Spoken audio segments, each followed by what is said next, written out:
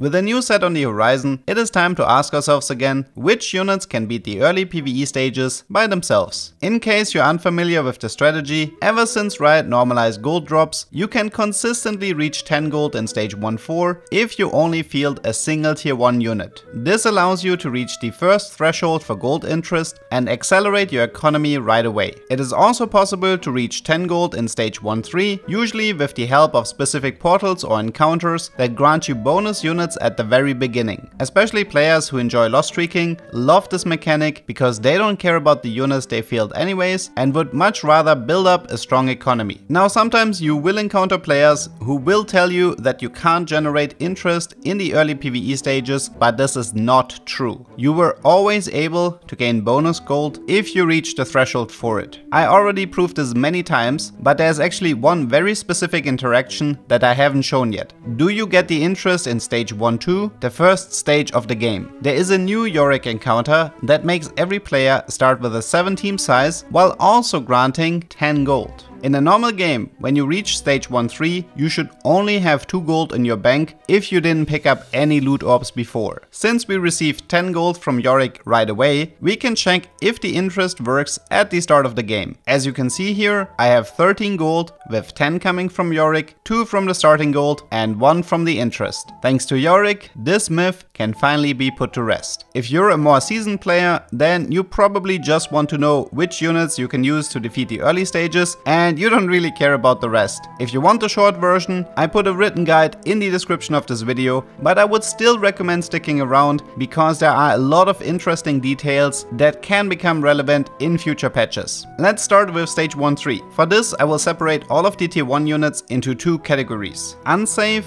and safe. For the most part, melee units will be placed in either A2 or A6, depending on their spell, and ranged units will be placed in D7. At the bottom of the unsafe category, we currently have Caitlyn and Ahri. Both of them seem awful, and without an item, it doesn't even look like they have a chance of beating the PvE round. Quite frankly, making these two work is probably just as hard as convincing viewers to subscribe to my channel. Units that show a bit more promise are Garen, Kobuko, Yasuo, Sivir and Rek'Sai. All of these units can defeat stage 1-3 by themselves, but they can also fail. Their success is quite dependent on minion damage, and at the moment I would only recommend these units if you have a useful item component. At the top of this list is Kha'Zix. Compared to the other units, he managed to stay above 50 HP every fight so far, but I wouldn't rule out the possibility of an unfortunate fight since the data sample is currently rather small. Units that felt safe for stage 1-3 are Jax, Darius, Cho'Gath, Malphite and Kog'Maw. Outside of Jax, all of these units should survive the stage with over 200 HP, and as long as you make sure you position them in the A2 hex, which is the second hex in the first row, you shouldn't have to worry about any of these units. While Jax did drop quite low in some fights, he should be able to survive any incoming damage because of his high armor buff, and the damage from a second cast should always get rid of the last caster minion. Next up, let's talk about stage 1-4, but this will be a bit complicated. Darius appears to be the only unit that is capable of beating all 4 minions without requiring an item,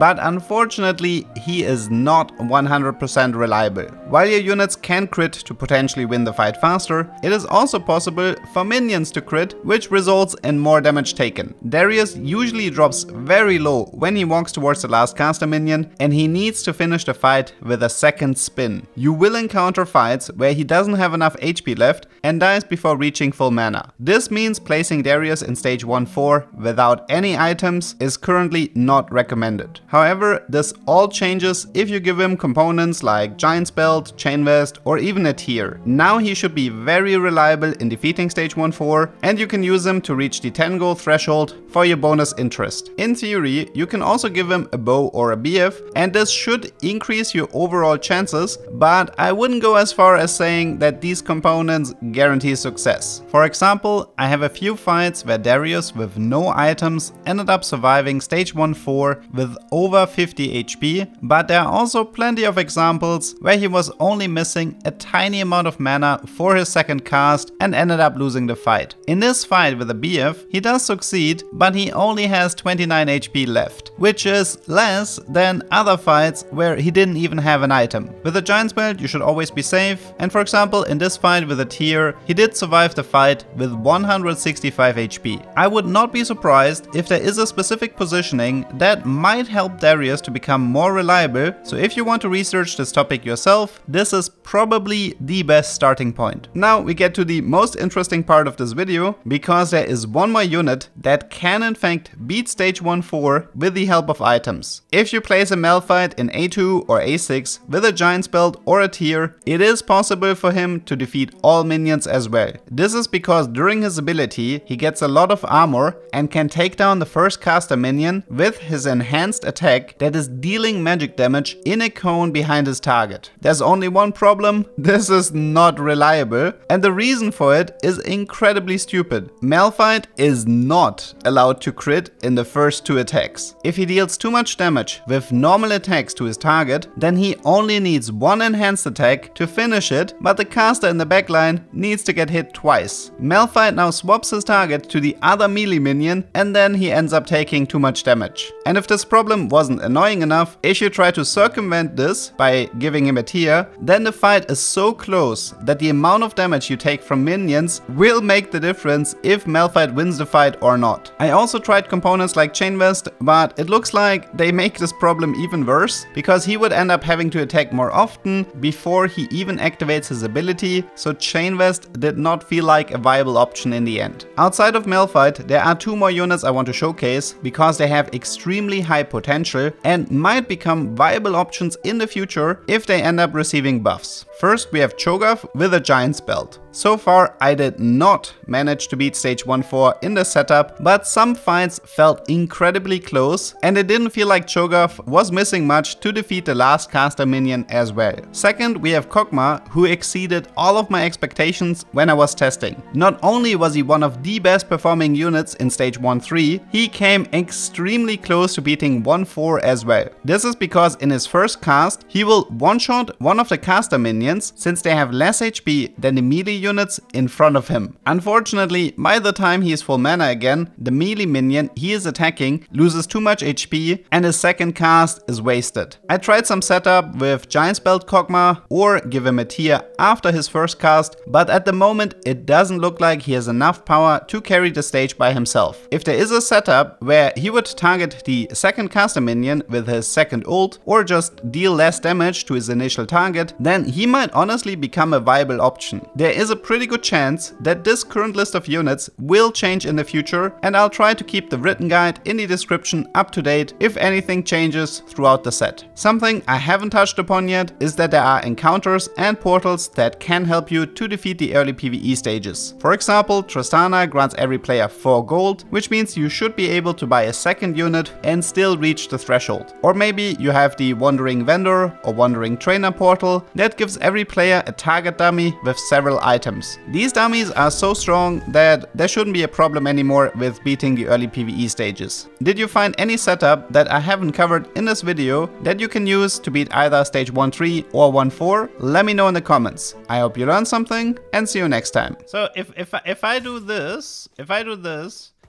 I have like a 50-50 chance of making 1-4. okay, fuck it. I'm gonna risk it, okay? I wanna show this. So if he crits this melee, I lose. If he doesn't crit the melee, I win.